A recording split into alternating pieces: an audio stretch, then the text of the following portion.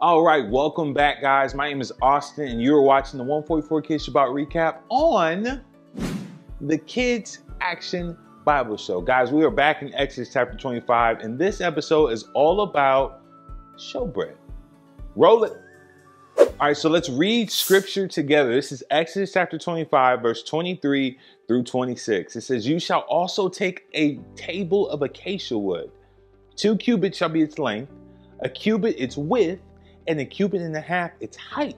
And you shall overlay it with pure gold, and make a molding of clay all around. You shall make for it a frame of handbreadth and all around, and you shall make a gold molding for the frame all around.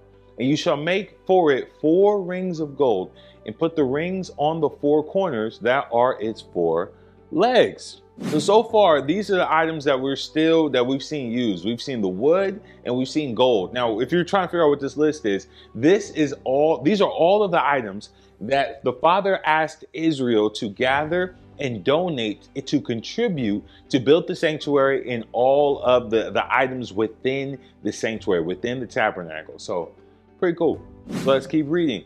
So this is verse 27 through 30. If you need help trying to follow along, just check the top of the page. You can see the verses that we're reading right now. It says, "The ring shall be close to the frame as holders for the poles to bear the table. And you shall make the poles of acacia wood and overlay them with gold, and the table may be carried with them.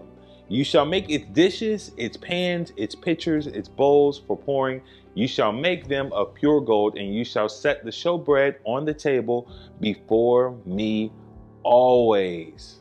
All right, let's see who's paying attention. All right, let's see if you actually pay attention to what we just read, okay? So right now, what were these gold rings used for? Can you tell me? What were these gold rings used for? Do you know? I'll give you a couple seconds. I'll give you 5 seconds. Yes, they were used to carry the table from place to place. That's what these rings were for. That's why they were put on the side of this table to house the showbread, so that they could transport this table back and forth. Good job. Now, here's another question. How many days was the showbread supposed to be set before the Father? How many days was this bread supposed to be out before the Father? I mean, just look at this bread. That bread looks good. Do you know? I'll give you a couple seconds. 5 seconds. All right, time's up. So, some of you said 6 days. Some of you might have said always. The answer is the bread's supposed to be set before the Father always. So showbread is also known as the bread of presence. This bread is supposed to be in his presence always, but it's supposed to be refreshed, made new again every 6 days. So right before Shabbat, they're supposed to have a new batch and a new stack out, so it's fresh for the Sabbath day for the Father. So refreshed once a week, but out always. If that was your answer, good job. All right, so right now, let's watch this 3D video. All they're going to do is do a replica, take everything that we read, they're going to reread it again, and they're going to give us an idea of what this looked like to be constructed.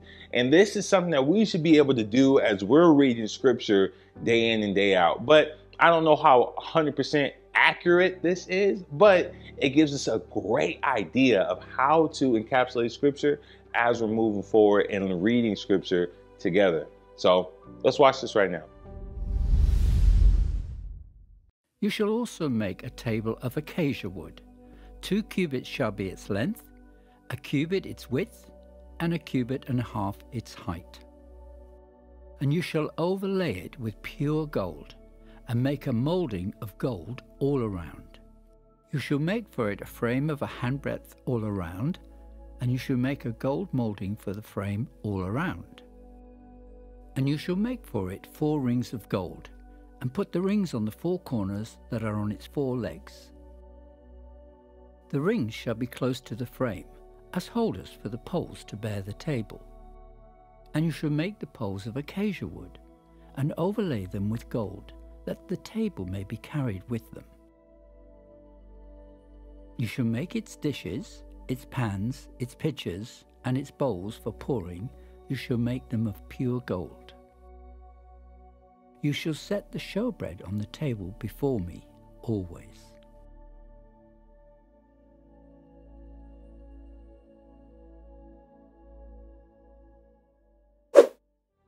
All right, because we are paying attention, because we're looking at showbread or the bread of presence, this scripture is good to read to go with it because it also references, gives us some instruction around this showbread. So let's take a look at it. So Leviticus chapter 24, verses 5 through 4 says this, "And you shall take fine flour and bake 12 cakes with it. 2/10 of an ephah shall be in each cake, and you shall set them in 2 rows, 6 in a row, and on the pure gold table before Yah. And you shall put pure frankincense on each row, that it may be the bread for a memorial, an offering made by fire to Yah. Every Sabbath he shall set it in order before Yah continually, being taken from the children of Israel by an everlasting covenant. And it shall be for Aaron and his sons. They shall eat it in a Kodesh place," which means a holy place. "For it is most holy to him," which is the Father, "from the offerings of Yah made by fire, by a perpetual covenant." Wow, there's a lot of detail. There's a lot of detail in here. So we're going to summarize some of this in a second. But first, let's see who's paying attention. Let's see if you are actually listening. Let's see if you were reading along or if you're picking your nose. Let's look right now. It says, how many pieces of bread are on the table and what do they represent? In that Leviticus chapter 24 verse, what did it say? How many pieces of bread are on the table and what do they represent? Do you know? Yes, the 12 pieces of bread represent the 12 tribes. There are 12 pieces of bread and they represent the 12 tribes. If that was your answer, good job. Now, Leviticus 24, who did it say was allowed to eat this bread? Do you know? Yeah, that was an easy one. Aaron and his sons, technically the Levites, the high priests of the tribe of Levi. These were the people that were allowed to eat of this bread. Leviticus 24 names Aaron and his sons as the people who are able to eat the bread of presence.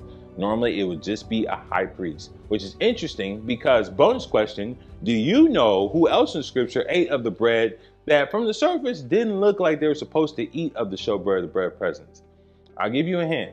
On the surface, he wasn't a priest. Do you know? Yes, King David ate this bread. And this is why a lot of people associate King David as a priest king, because this was one of the reasons he was doing stuff like this. So just interesting. Study it out for yourself, though. Really, really great. Really, really great to look into. So let's summarize this. So the table is made of wood and it's overlaid with gold. Check. It contained dishes, pans, pitchers, and bowls like we saw in that video, right? And the 12 pieces of bread represent the 12 tribes of Israel. Now, this bread is supposed to be set out before the Father every Shabbat, and this is one of the most precious, the most important offerings made by fire to him, according to Leviticus chapter 24. And only Aaron and his sons are able to eat of it, and they are from the tribe of Levi. Now, this, like I mentioned, is the most holy offering made by fire to Yah. Holy in Hebrew is Kodesh, which means set apart. And last but not least, this is a part of a forever covenant, as we've read in scripture. So guys, that was a lot. We went over a ton. Take a look at some of these questions, sit back for a second and reflect. Go back and reread it if you need to, but take a look at some of these questions and see if you can answer some of them as you're reflecting on this passage of scripture that we've read over in Exodus chapter 25.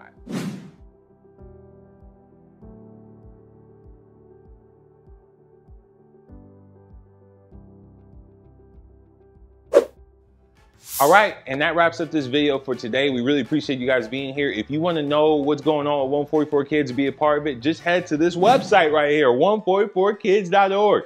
Yes, it's hot off the press. We're still updating it. We're still adding more to it, but the website exists for you, 144kids.org. Check it out.